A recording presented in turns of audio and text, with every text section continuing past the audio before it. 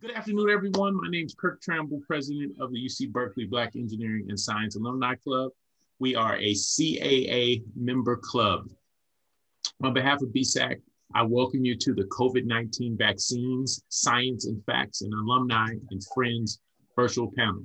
Our mission is to improve the opportunities and support for Black Berkeley alumni, students, professors, and staff in engineering and sciences, and to join local UC Berkeley alumni together in organized efforts to benefit the members of the chapter in UC Berkeley.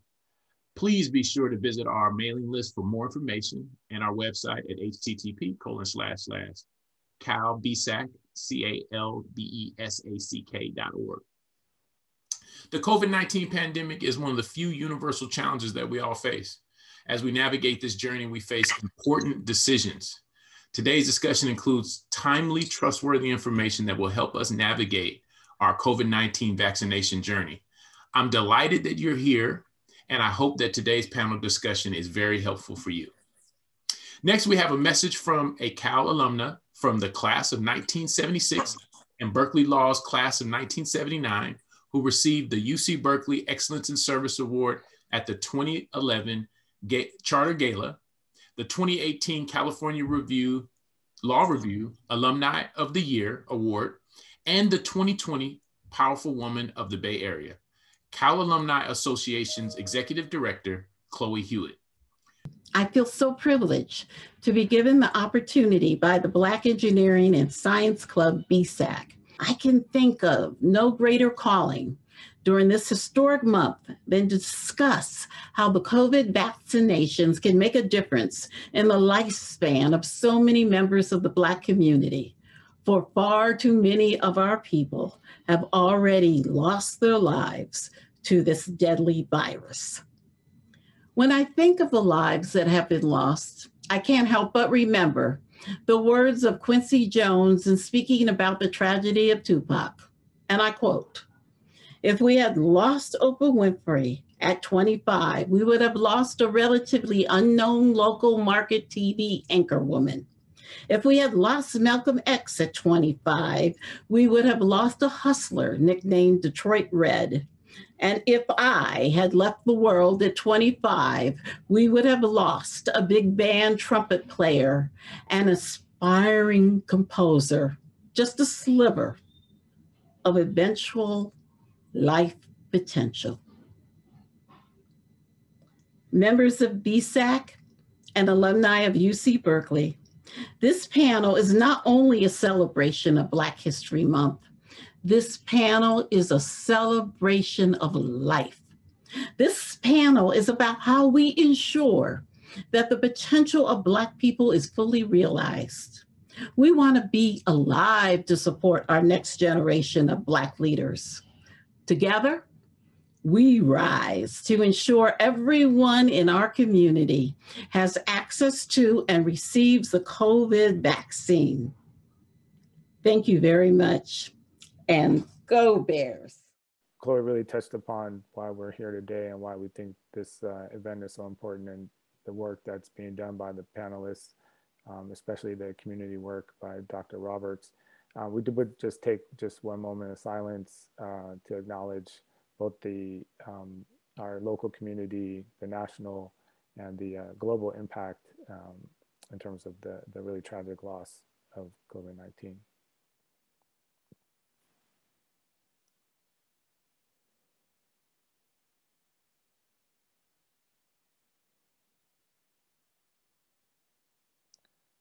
Okay, thank you. So in terms of the motivation, again, there's just the national statistics are quite staggering. The impact, sorry, it's going the wrong way. Impact on specifically here, focus on the United States. And you can see in this graph, this was taken around February 2nd, when the death toll was around 440,000. As we know now, there was a national remembrance when the 500,000 mark was reached. And here you can see that this is impacting across all demographics, and when adjusted for population, the impact on communities of color is really staggering as well. where Pacific Islanders, the Latino community, indigenous peoples, and the Black community are about 2x the rate or 2.4x the rate of people affected. This is also adjusted for age, which is really critical because especially in the Black community, the rate of death by age is about a 10-year gap. So the median age for white Americans is 44, whereas it's 34 for the Black community. So it's a huge impact when age adjusted. And this is, again, one of the motivations for our discussion today. Also, we wanted to kind of dispel one myth. There is the myth in the throughout the media, especially prevalent, that Black Americans are more likely to be vaccine hesitant. Here you can see ranked on this Kaiser Health News poll. It is a high rate of hesitancy, about 35%. Republicans actually have about a 42% hesitancy rate, probably not get or definitely not get. Also, one thing that I think Dr. Roberts' work will really address is making sure that communities of color feel that the process is really addressing their needs. And you've probably seen nationally that leaders like Dr. Fauci have met with members of the Black clergy to try to get vaccines into the Black community. So this is really important work. Also, just this will be my last moment talking, and we'll get to the real experts and panelists. We want to dispel the myth of why you cannot have that wait and see attitude. A lot of folks are hesitancy is there, and then they'll say, oh, I'll wait and see how it's working. Actually, most people are in the wait and see pool when polled. However, we want to kind of dispel people about how that's a real effective strategy. So with that, I'd like to introduce the panelists, and then we'll segue into Dr. Satterfield's discussion. So first, Dr. Terrence Satterfield is Oakland native, went to Bishop O'Dowd High School. He studied at Stanford University in human biology and received his PhD at the University of Washington.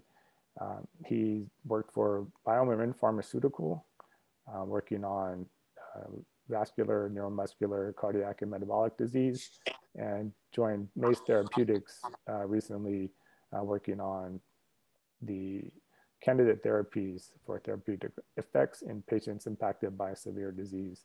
And we welcome Dr. Satterfield as our expert in cellular biology.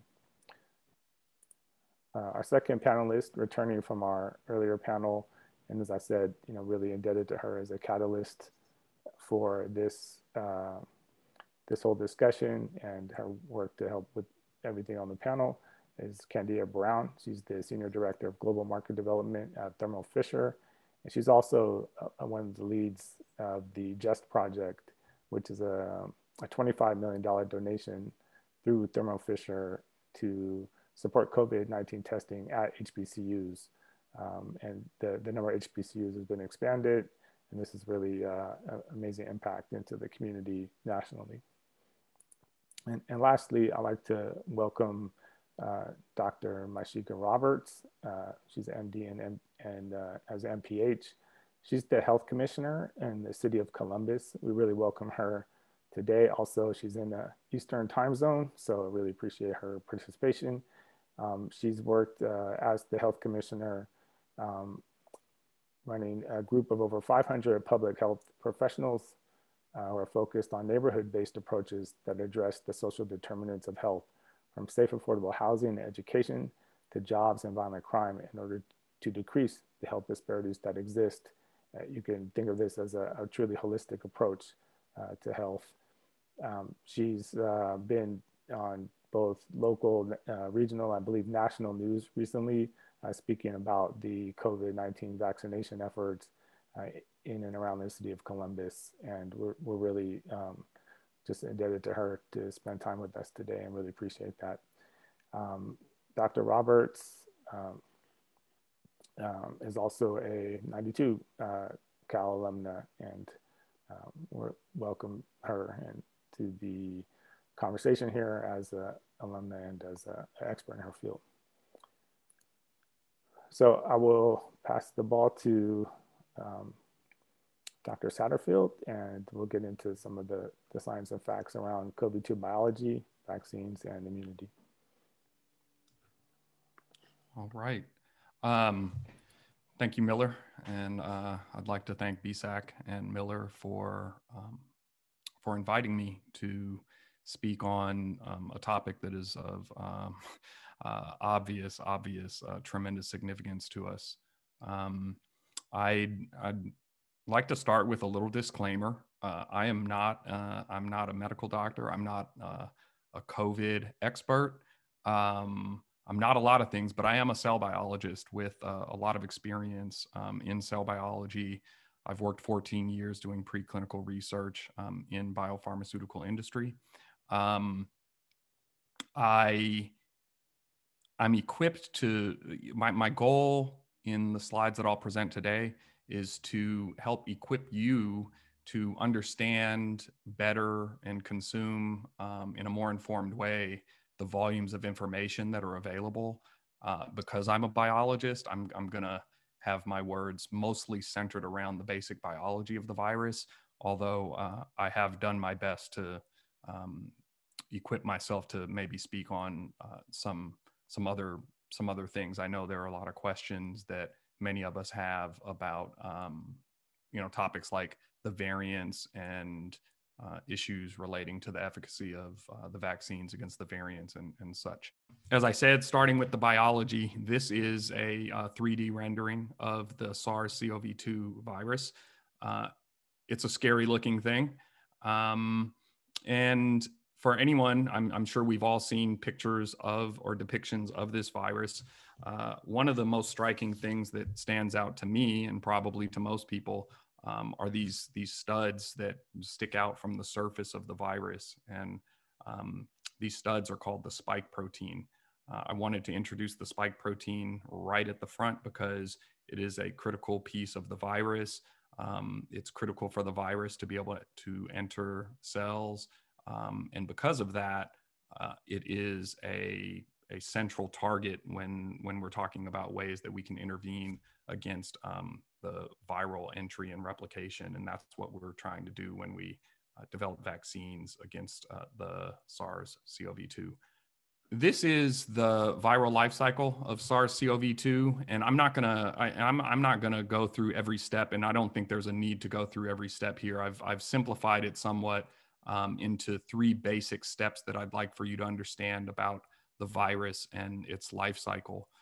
In step 1 on the left there, this is a critical step. This is the step where the virus engages or encounters the cell, and this cell can be a cell in your airways, in your lung, or other places, maybe in your eye, but places where the virus enters the body.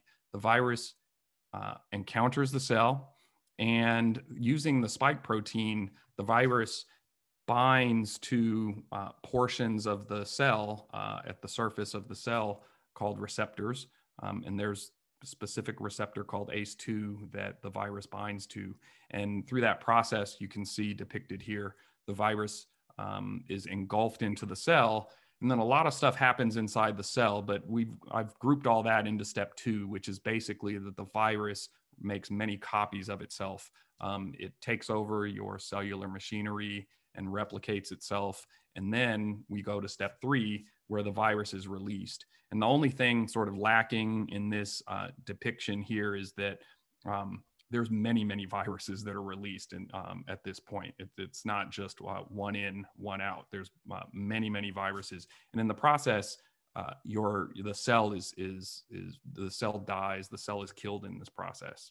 So at this point, I'd like to introduce the immune system. I'm not an immunologist, but I can give you the basics of the immune system. And what we need to know for the purposes of this discussion is that the immune system, at least a portion of the immune system, protects you by remembering pathogens, whether it be viruses or bacteria or parasites.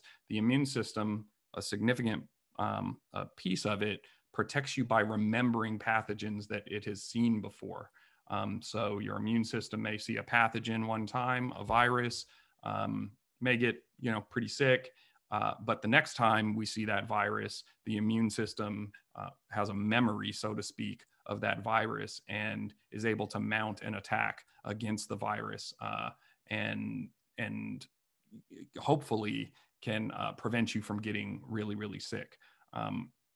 This is the adaptive immunity that I have listed below.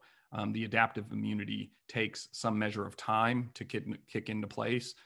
There are a lot of different pieces to the process that have to occur. And so there's time required for this process. And this is something that we'll come back to later when talking about the vaccines.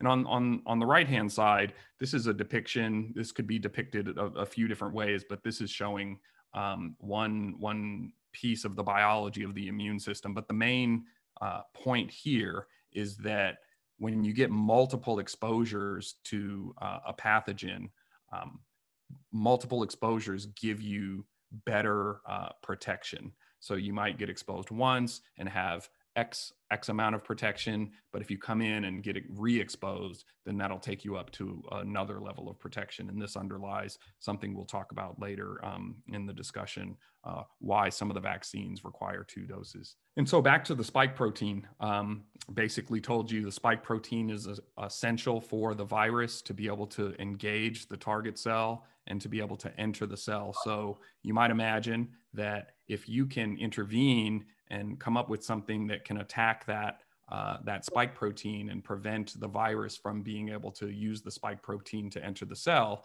that would have some benefit in being able to prevent the virus or some significant number of the viruses from being able to engage your cells and come in and replicate.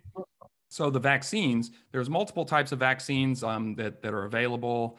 You guys have heard all about them, I'm sure. The mRNA vaccines represent one class of vaccines, but that's not the only class of vaccines.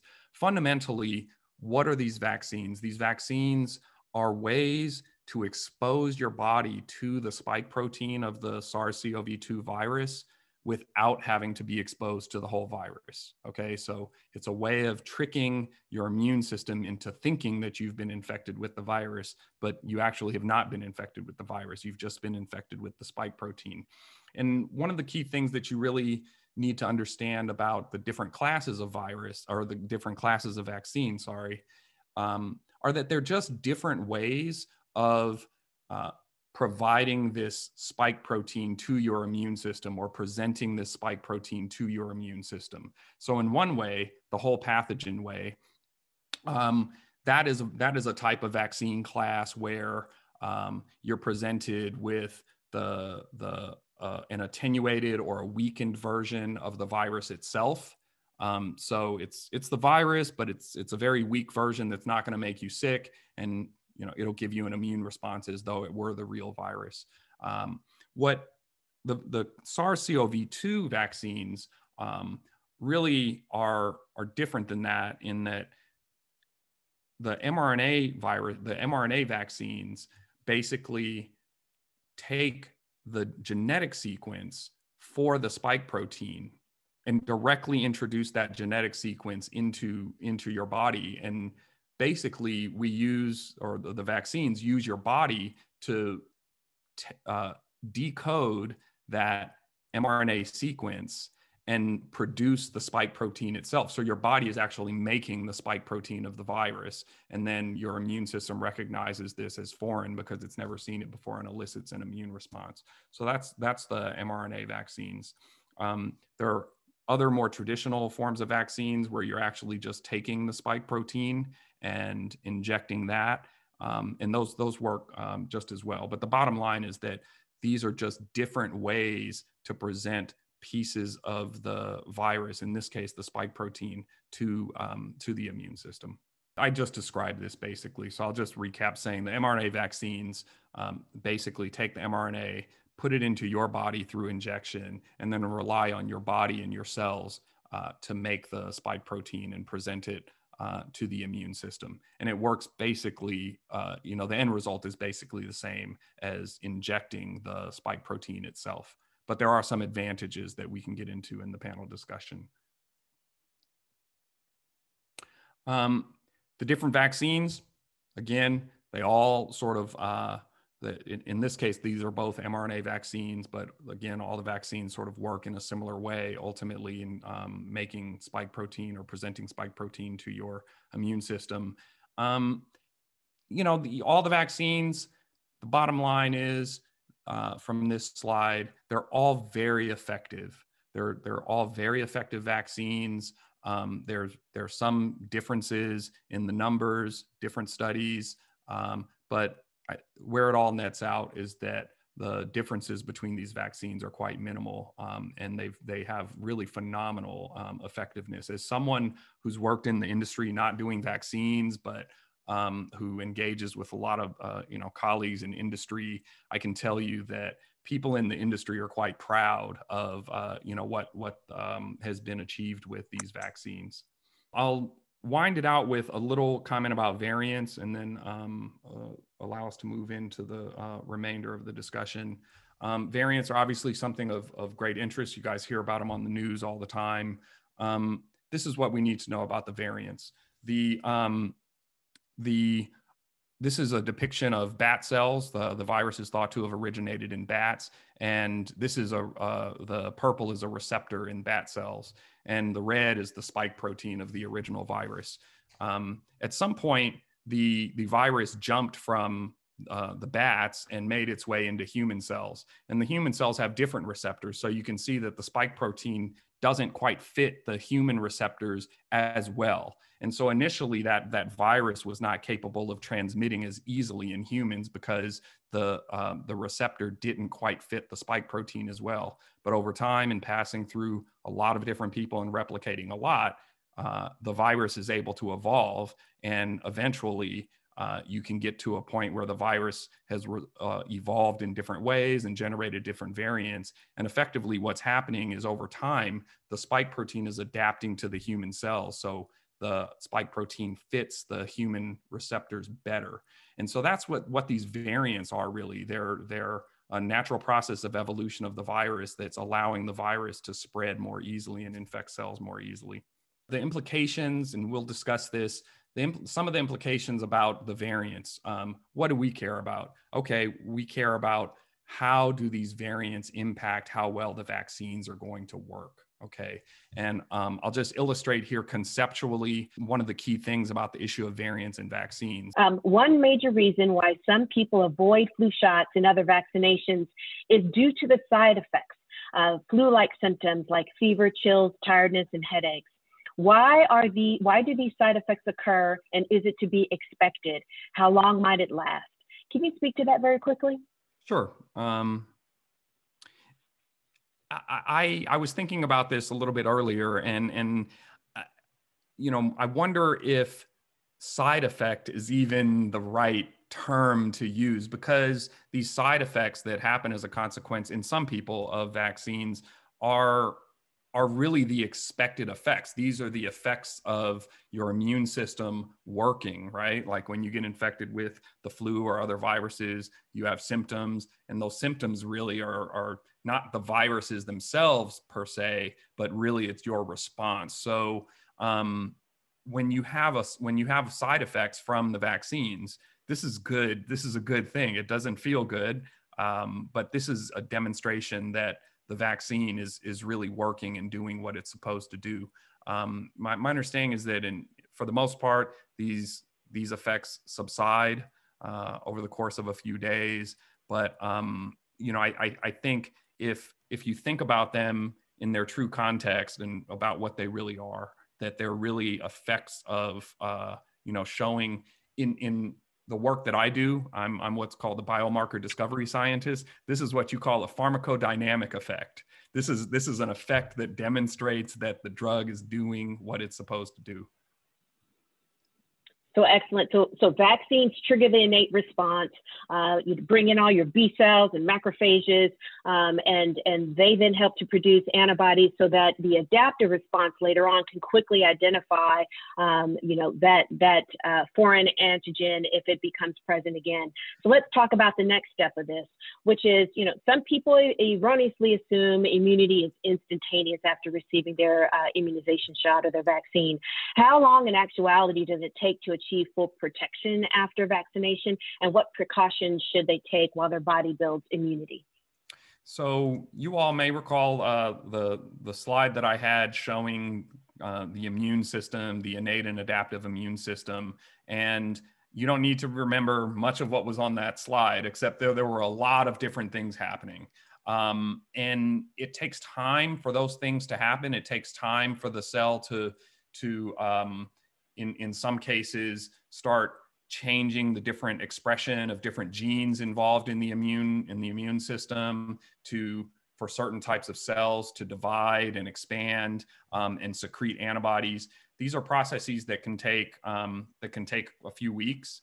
And so the critical point there to understand with regard to the vaccines, I think, is just because you've gotten the shot in your arm does not mean that you are protected at that point.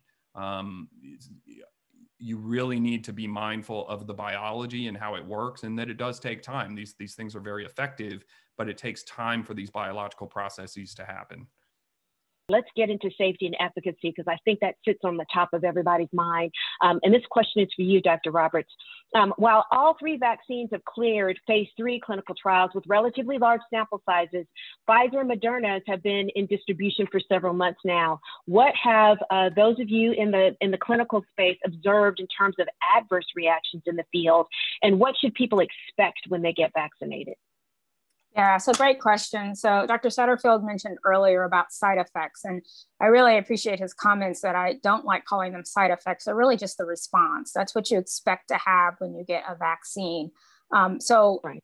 Those are the responses. Let's talk about the adverse events. And those are the events that we don't necessarily expect to see. And they're kind of one-offs. We see a handful of people doing it. At my department here in Columbus, Ohio, we vaccinated thus far about 40,000, well, we've given 40,000 shots. And we are aware of 2 adverse events out of the 40,000 shots that we've given. Both of them were involved in anaphylactic reactions, and one of the individuals had a history of anaphylactic reactions to other medications. So that's what we've observed in our N of 40,000 shots. But there have been some really other ones, but we have adverse events in all vaccines. It's not just this one. We've had them with flu, we have them with shingles, we have them with MMR.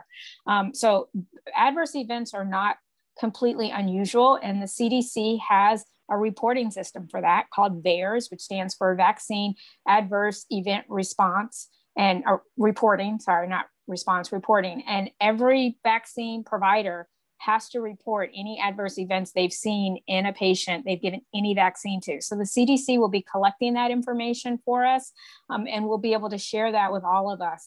It'll be public information. Right, and now we've had millions and millions of individuals, so you would have at least been able to see a rare event by now, right? Correct, absolutely. Right. Okay, so sorry to keep you on the spot, but got a follow-up question for you. Now we're getting into some really good meat here. Pfizer and Moderna vaccines are 2-dose regimens, while J&J has a single-dose strategy. Are there any medical advantages to either one of the strategies? And should our colleagues or folks in the audience have a preference for one over the other? So no and no.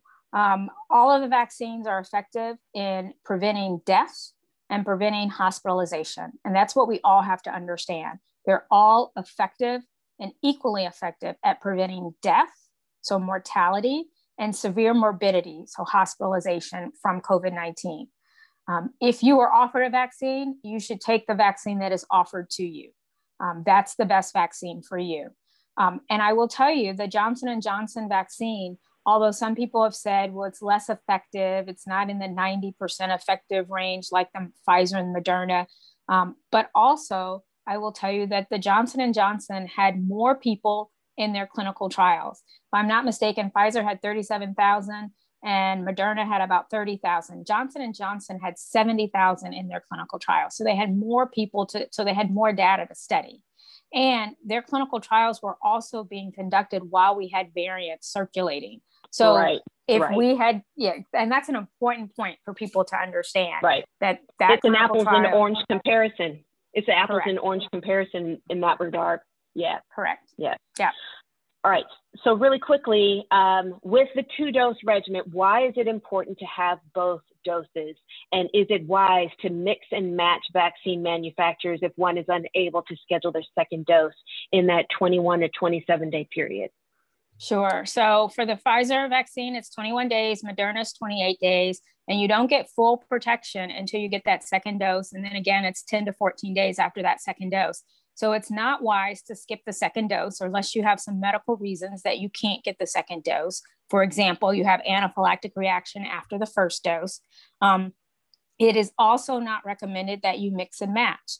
If you got the Pfizer vaccine and you go someplace different to get your next vaccine and they only have the Moderna, that is not recommended. That's not to say that it hasn't happened and people haven't mistakenly received the wrong vaccine, but that is not recommended. And that's not what the studies showed. The studies were not done on mixing and matching. The studies were done on getting the same product for both doses. Some immunologists have posed whether the spike protein can induce the immune response, and that can lead to autoimmune diseases, particularly in individuals who are susceptible, and that some reactions may not manifest until several months or years later. Anyone want to care to comment on that, and if there's any information we know about that? I'll speak a little bit from just what I know of biology and autoimmune disease. So, sometimes it can happen that you get exposed to something, and that something elicits an autoimmune response in you. Where that's best understood, usually that's a situation in which the thing that you've been exposed to, whether some sort of parasite or something else, has a protein that looks really, really similar to a human protein. So it's what we call homology. And so, but it's different enough where you get an immune response to that parasite protein or whatever. And at some frequency, maybe those antibodies that you elicited to the parasite protein will now turn on yourself. I haven't looked into it extensively, but I'm not aware of any homology between these spike proteins and any what we call endogenous human proteins, or your natural human proteins. But it could be. I think formally it's one of these things that we'll have to wait and see. But from my understanding of the homology and the structure of the spike protein, I don't see anything that makes me say, oh, that looks just like this other human protein. It makes me nervous. I don't see that. Thank you so much to you and Dr. Satterfield for all of your comments. I think that brings our COVID-19 panel to a close. I'd like to thank you and Dr. Roberts and Dr. Satterfield for a really informative and honest, transparent discussion. And thank you to the audience for joining the session.